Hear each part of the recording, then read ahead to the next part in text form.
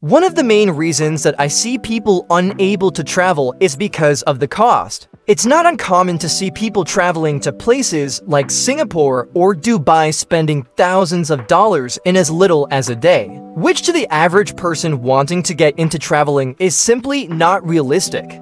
Follow me as we delve into some places that won't break the bank but will still leave you with memories you won't soon forget. Starting off our list at number 5 is Niagara Falls. As long as you avoid the nearby casinos, Niagara Falls can be a truly great travel destination for anyone wanting to see breathtaking sights without breaking the bank. The main attraction of this location isn't too hard to decipher. After all, it's in the name. The Niagara Falls are a breathtaking sight to behold, and one of the best ways to see it without spending too much is a made-of-the-mist boat. These boats have been around since the 1840s and is still around to this day. This is the best way to see the falls up close, as you will be practically dunked in the falls, but not to worry as rain gear is provided. Another great sight in the area is the Niagara Falls State Park. Not only is it free to visit, but it is stunning and helps you to get a better grasp of the beauty of the areas outside the main falls. If you're willing to spend $3, you can get access to a scenic trolley guide which will help you fast-track your exploration. However, the absolute best part is a place inside called the observation deck, which you are mere feet from the falls and have a perfect view of it in all its glory. Another option when you visit the falls is the White Water Walk. After you take an elevator 230 feet to the base of the gorge, you will then have access to a quarter-mile boardwalk that overlooks the Great Gorge Rapids. This is one of the best places to capture scenic photos. Doing all this will only cost you about $55 and will certainly not break the bank for such a scenic exploration of one of the most breathtaking falls in the entire world. Next on our list at number 4 is Vancouver, Canada. Vancouver is an extremely young city compared to most of the great travel destinations in the world currently. But when it gives up an age, it most definitely makes up for it in beauty. Vancouver's main attractions are parks like Stanley Park and museums like the Museum of Anthropology at UBC. The former is a breathtaking park with an incredible amount of sightseeing to offer. With a nearly 20-mile seawall just off the Vancouver waterfront, or over 17 miles of forest trails to walk through, it is not short of things to view. However, if all that walking doesn't sound like your style, you could always take a horse-drawn carriage or hop on the train for roughly a 15-minute ride through the forest. The latter of the two options is a museum of Native American artifacts galore. Other areas of the museum sport 15th century European pottery, jewelry, and art. You can walk through the museum unguided, or you can follow one of the docents who are doing walkthroughs 3 times a day. A cafe and a shop are also located nearby. Another great place to visit while in Vancouver is Kitsilano Beach. It has often been compared to Venice Beach in LA.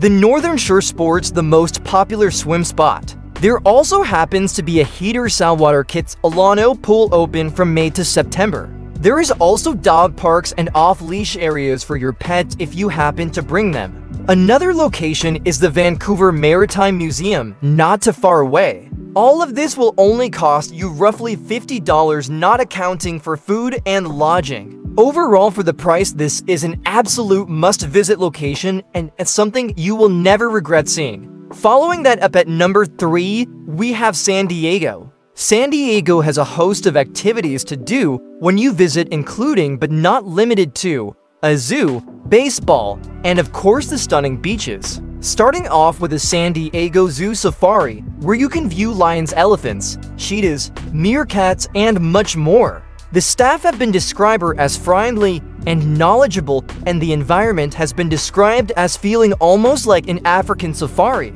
The park is open from 9 to 5, however some days may have extended hours until 7 or 8 p.m. Another thing to do inside of San Diego is a visit to Coronado Beach. Just across the bay from San Diego, this beach sports a long shoreline and a peaceful atmosphere compared to similar-sized beaches. While there is not bustling boardwalk, There is plenty of scenic views, and if you don't mind a rugged 2-mile walk, you will be able to visit the Hotel del Coronado, which offers the opportunity to ISSK 8 right alongside the beach. It is recommended to visit near sunset if you are trying to see the most stunning views. Yet another thing to do while in San Diego is to attend a Padres game at Petco Park. The park, built in 2004, offers tours as well as games, which will show you the ins and outs of this great stadium. The tours last roughly 80 minutes and won't break the bank.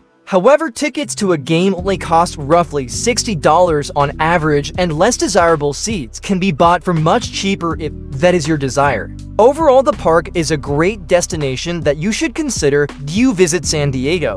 All of these places together cost roughly $100 to see, and certainly are worth every penny if you would like to experience all that San Diego has to offer. Our runner-up on our list at number 2 is the Grand Canyon National Park. The Grand Canyon is a massive chasm located in northern Arizona, measuring in at 18 miles wide and nearly a mile deep.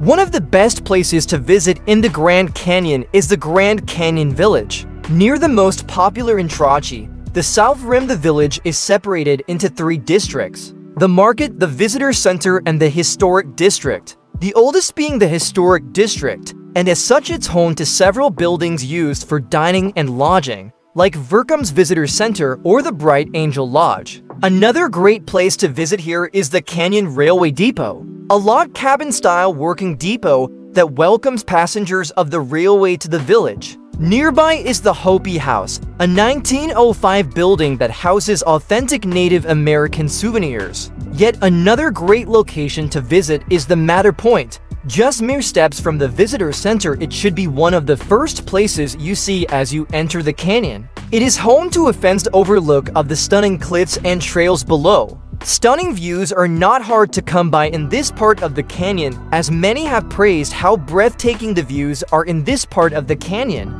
A trail that leads to the Colorado River, the Bright Angel Trail, offers a spectacular view of the inner canyon and is one of the most popular hiking spots in the canyon. However, if you're going to visit this trail, you may need to prepare for some heavy walking, as it is an approximately 12-mile round trip back to the start. However, there are many rest spots and places you can turn around at if it becomes too much. Overall, a Grand Canyon visit will run you roughly $50 if you need a vehicle pass, which is recommended for ease of access. Not too bad considering the absolutely breathtaking views which will be on display.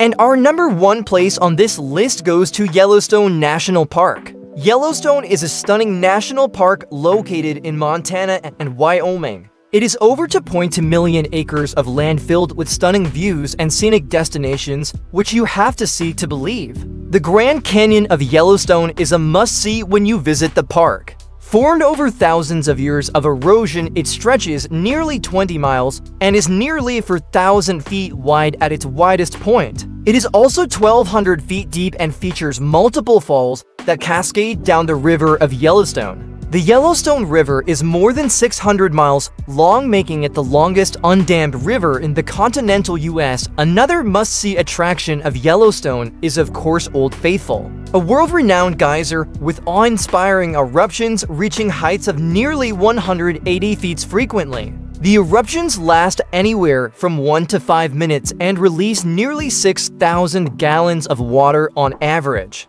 This is an absolute must-see if you happen to visit Yellowstone. Last but certainly not least is the Grand Prismatic Spring, a hot spring that looks like it shouldn't even exist when you see it for the first time. Measuring in at around 370 feet in size and 121 feet deep, it possesses stunning rainbow waters that will leave you in awe of its sheer beauty. These colors are caused by thermophilic bacteria that thrive on the minerals in the water around the spring. If you are wanting to take a photo of this wonder, we suggest you to visit the Overlook Trail, which offers a great view for photo capturing. Overall, the Yellowstone National Park visit should run you roughly $40 for 7 days of access with 1 vehicle pass included. This is an absolutely must-visit location for the price in which it costs. Well, this just about does it for our list of the 5 best places to visit on a budget of 2024. These places all will allow you to enjoy traveling without the worry of spending far too much money on the visit. If you plan to visit one of these places, please let us know in the comment section down below. As always, thanks for watching and have a great rest of your day.